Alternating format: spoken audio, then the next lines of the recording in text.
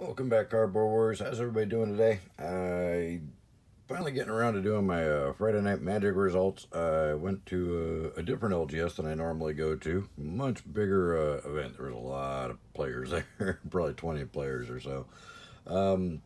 But I drafted a deck that I thought was really good and failed miserably. But anyways, let's go over what I got. So first pack, I got the Oathsworn Paladin, or Forsworn Paladin, which is pretty decent. Menace, 1-drop, 1/1, plus you can create treasures and you can pump up creatures. So it's pretty crazy.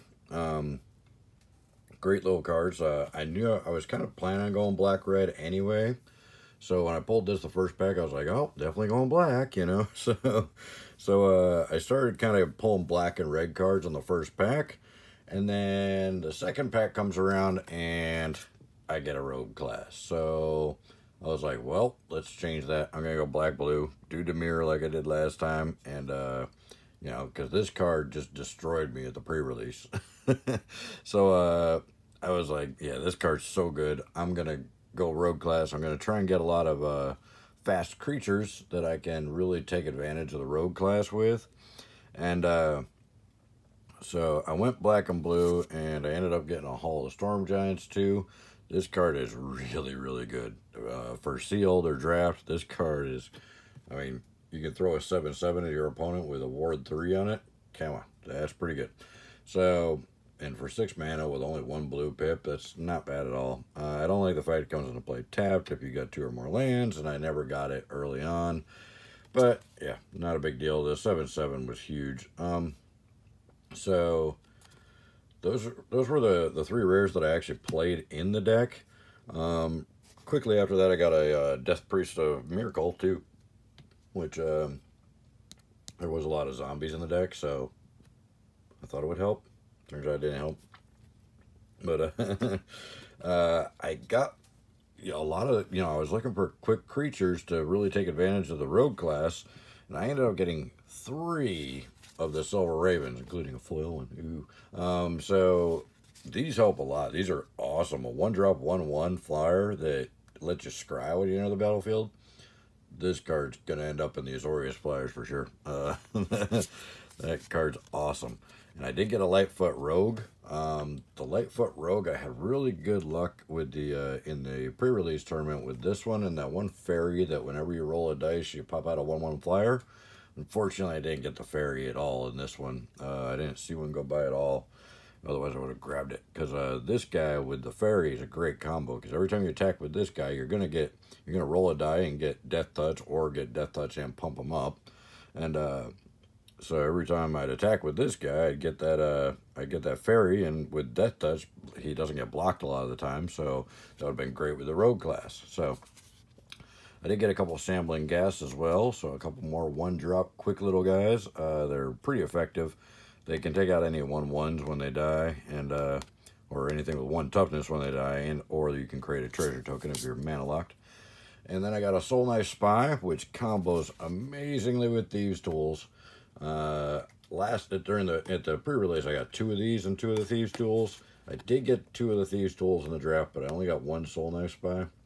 But I didn't really get to take advantage of them much because, man, people were just pulling out these huge creatures really quick on me.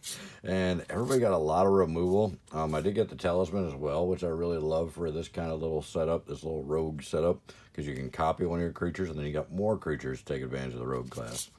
I only got 1 removal, though. That's just a precipitous drop, which is the big problem that I had is everybody else had a lot of removal. I had none. So I think because there were so many players there, and a lot of the players were saying that they had researched how to draft this set a lot, so they were pulling all the really good removal cards out.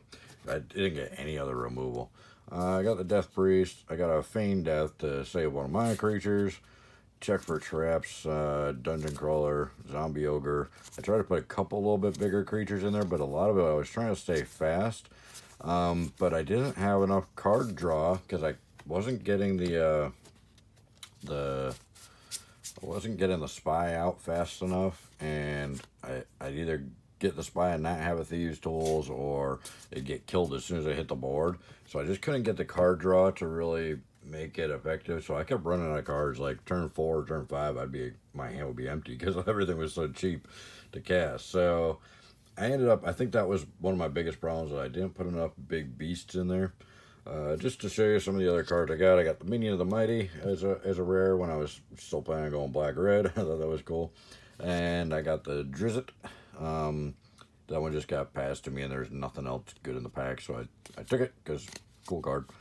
And yeah, these are just some random cards that I ended up with. And here's when I was planning on going red.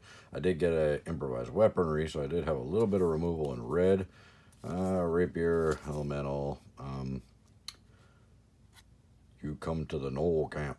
Okay, whatever. Javelineer, tiny little bit of removal. So I did start doing pretty good with the black and red, but when I pulled that rogue class, I just couldn't resist trying to go for the rogue class and repeat what happened last week, but on the other foot, you know.